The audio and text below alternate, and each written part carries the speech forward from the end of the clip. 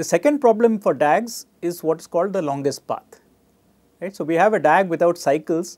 We saw that a topological sort will enumerate this in some feasible order such that if j depends on I, if there is an edge from I to j, then I will always be enumerated before j. Now, let us look at a typical scenario. So, for example, supposing these are courses and these edges represent prerequisites and it takes a semester to do a course, for example, then we can see how much time it will take for us to complete all the courses and finish the program. So, each course takes a semester and now we execute these courses or we take these courses as fast as possible. So, initially because 0 and 1 have no prerequisites, we can take them in the first semester. Then having done 0 and 1, we find that we can do 2 and 4 because they only depend on 0 and 1, and we can do 3 as well. So, 2, 3 and 4 are courses we can take in the second semester. Now, having done all of this, we still can't take courses 6 and 7 because they depend on 5. So, we have to do 5 alone in the next semester. Having done 5 alone in the next semester, then we can do 6 and then we can do 7. So, this set of 0 to 7, 8 courses will actually take us 5 semesters to complete given these dependencies. So, our task now is to find the longest path in a DAG. And as we can imagine, this is closely related to the order in which they are enumerated. So, this is very closely related to topological sort. So, if we have a DAG, right, and then the in degree of a node is 0, then the longest path to that node is 0. In other words, it can be done on the very first day, if you want to think about it that way, right. So, there is no requirement. So, the longest path represents how many requirements I need to satisfy sequentially in order to get to the task. So, if in degree is 0, then I can do it immediately. If it is not 0, then it has some incoming edges. So, if I knew how long it took to come there, the longest path to each of the incoming edges, then I can take the maximum among these. That is the constraint now. I have to wait for all of them to be completed. So, I can take the one which is going to get completed latest, the maximum among the latest longest paths to all the incoming edges, and then my longest path will be 1 plus that. Right? So, since I need to know the maximum of these longest paths, I need to enumerate them before I enumerate this vertex. But this is precisely the point of topological sorting. So, when I am processing a vertex k and trying to compute its longest path, I need to know the longest paths of everything which has an edge pointing into k. But in a topological ordering, this would have been done. So, if I compute longest path following a topological ordering, then this kind of recursive or inductive definition that I have done here can be satisfied. Right? So, what we will do is compute longest path in the topological order. So, let us assume that we have some topological ordering of our vertices. Then we know that every vertex in this list has all its neighbors appearing before it. Right? So, we can go from left to right having fixed a topological ordering, fixed to right, and we can do this. And we do not have to first compute the topological order and then scan it again. As we are going along, as we are computing the topological order, at any inductive point in the topological order, we have the same scenario, that is everything that I depend on has been enumerated before me. So, I can inductively compute the longest path along with the topological ordering in one single pass. Right? So, as before, we start by computing the in degree of every vertex, and now we will also simultaneously compute the longest path of every vertex. Right? So, we initialize the longest path to be 0 by assumption, and now wherever I have in degree 0, right, it is 0. Now, when I enumerate something, I eliminate it from the graph, I update the in degrees, but I will also update the longest path. So, now I know, for instance, right, that it takes me at least one step to reach 2 because I have to do something before it.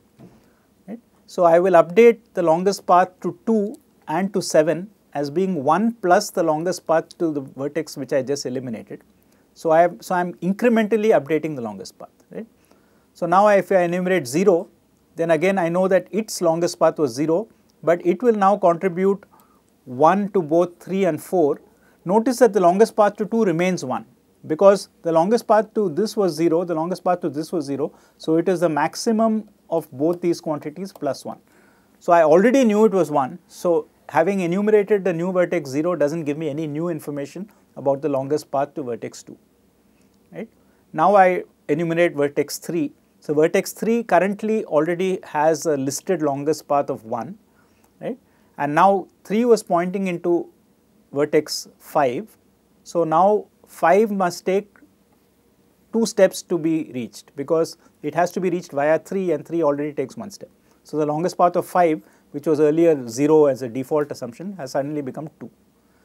Right? I keep doing this. So next I eliminate 2, and when I eliminate 2, nothing new happens, because we had the situation like before where 2 and 3 both had longest path 1. So when I updated from 3, I already knew that 5 needed longest path 2, so I get no change there, right. So now if I enumerate 5, then I get that 6 requires 3 steps. If I enumerate 6, then I get that 7 requires 4 steps. Finally, when I enumerate 4, I get no new information for 7, because 4 required only 1 step, and 7 we already know requires 4 steps.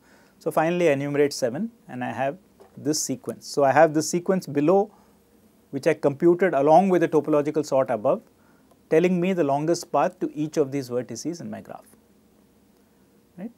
So here is a variation of our topological sort algorithm, which we are now directly giving in terms of an adjacency list, because we saw that for a topological sort, the list makes a lot more sense than adjacency matrix. Right?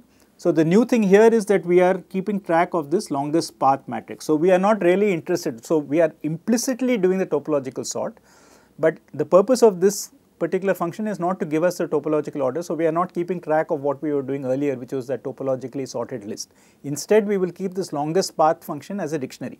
Longest path, L path of I will be the longest path to I, right. So we initialize the in degree and the longest path of every vertex to be 0. Now as before, we will walk through all the vertices and update the in degree in time proportional to the number of vertices. Now as before, because we are doing the same topological calculation, sort calculation as before, we keep the 0 degree queue and we put all the 0 degree vertices into the queue. So far we have done nothing different from what we are doing before, except that instead of keeping track of this topological sort list, we are keeping track of this L path, longest path dictionary. So now as long as there are 0 degree vertices to process, we take out the highest one. So now for every outgoing edge from here, for every k which is in the adjacency list of j, we update its in degree as before, and now is the new step, right. So this is new. So what we are doing now is we are saying the longest path of k is the maximum of what we already knew and 1 plus the longest path of j which we have just discovered, right. So this is the only difference actually between the topological sort algorithm and the longest path algorithm, except for the fact that we can also keep track of the topological sort here if we wished, but we have not done so. And then as before, if we discover that the newly decremented degree has become 0, we put it into the queue so that it will be processed when its turn comes, right. And finally, instead of returning the topological sort list, we are returning this path, longest path dictionary. Okay.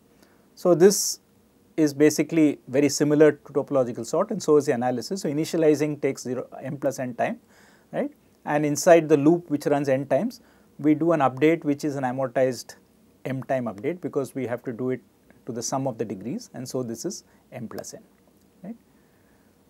So basically with directed acyclic graphs, now we can do both these things very efficiently. We can get the feasible schedule with topological sort, and while we are doing the topological sort, we can also compute through the dependencies the longest path, that is the minimum time. So the longest path is really telling me the minimum time it will take me to finish all the tasks according to the dependencies. Now of course the longest path makes sense for any graph, right. I can take any graph which does not have cycles and say, if I have cycles, then the way we have defined path, right, we can go round and round. So we can basically look at paths which do not repeat vertices and ask what is the longest path in a graph. So this is often called the diameter of the graph. Okay. Now it turns out that computing this in general is very hard. So in DAGs we have a very efficient algorithm. We have something which is essentially linear in the size of the DAG. Remember, m plus n is basically linear in the size of the graph. And if we go to a non-DAG, then this problem becomes hopelessly complicated. So short of trying out all paths and finding out which is the longest, there is no really good strategy which works across all graphs. So longest path in general is a very hard problem in graphs, but for DAGs it is surprisingly simple.